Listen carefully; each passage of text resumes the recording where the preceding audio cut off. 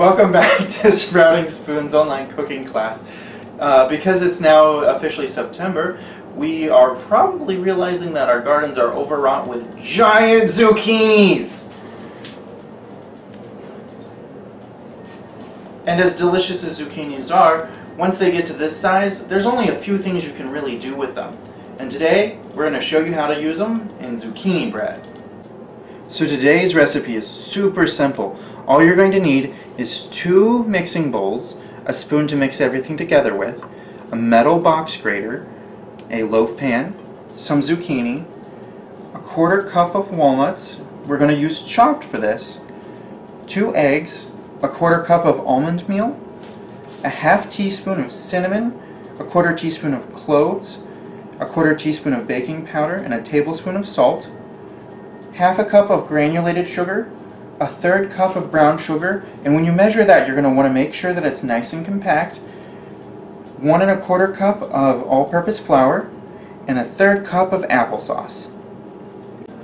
So the first step in your zucchini bread is to grate the zucchini. If you're using larger zucchini like we're going to be using today, you're going to want to take out the seeds because they become very tough, and that's not good for your zucchini bread. If you're using smaller zucchinis, you're going to want to use 1 or 2 of the normal smaller size zucchinis, and you can go ahead and shred straight through the interior of it. So for this recipe you need about 1 1/2 cups of shredded zucchini. Because we are using this larger one, we're going to go ahead and cut it in half so we get an idea of where our seeds are. You notice we have a large seed cavity in here. That's going to contain all of the large tough seeds that we don't want to use.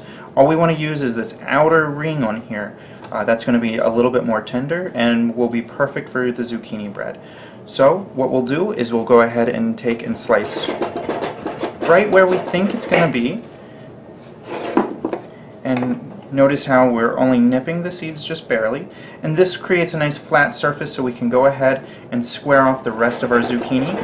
It's going to be about 1/2 inch deep for this one, but each zucchini is going to be a little bit different.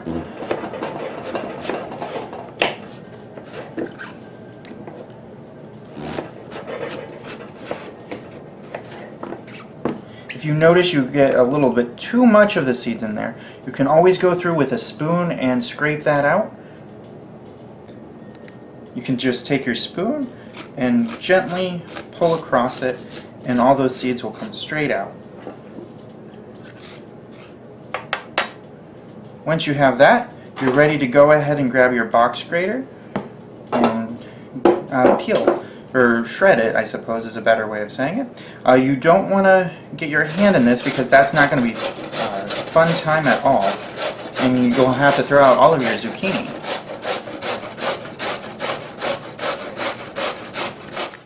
So once all of your zucchini is shredded, you're going to go ahead and add all of your liquid ingredients, being your zucchini, because it's sort of wet, right?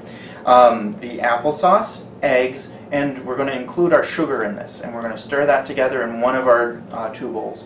If you have 2 different sizes, try to use a larger one for this.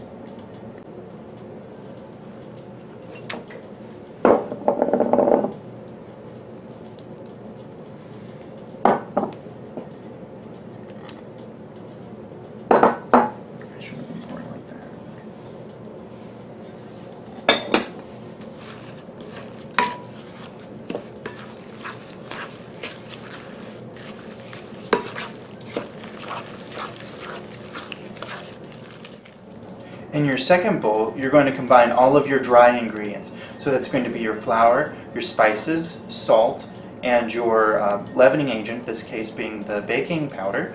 We're going to then use the walnuts and almond meal.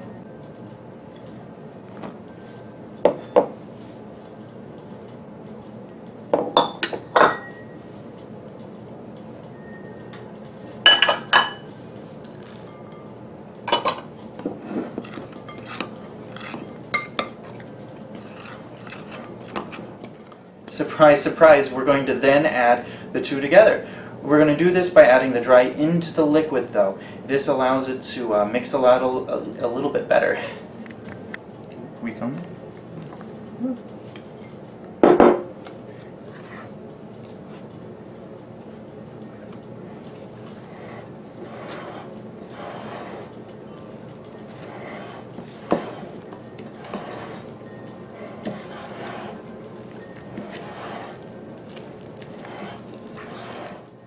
as you mix together your zucchini bread, it's important not to overdo it because that's going to create a tough and not very tasty little loaf there.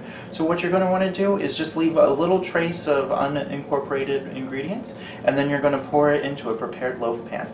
You can prepare it by either using pan spray, or you can go ahead and rub it with a stick of butter.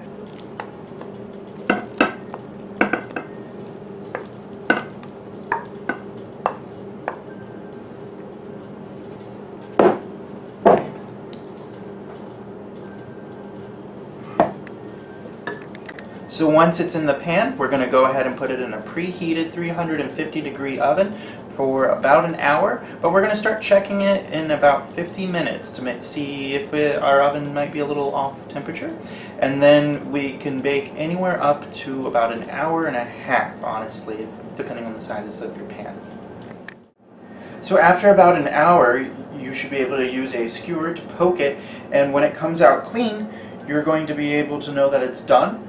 And then you can run a knife around it and pop it out of the pan.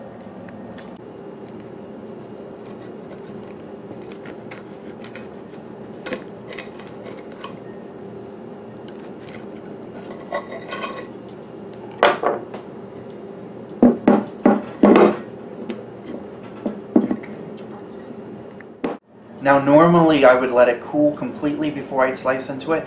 It would create a nicer little crumb when you slice into it. However, it smells so delicious right now, I'm going to go ahead and slice in and take a big bite myself.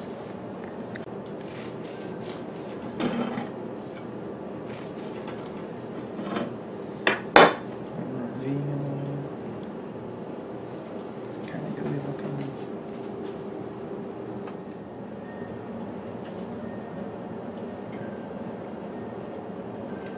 Maybe you don't need to wait. That's great. We'll see you next time.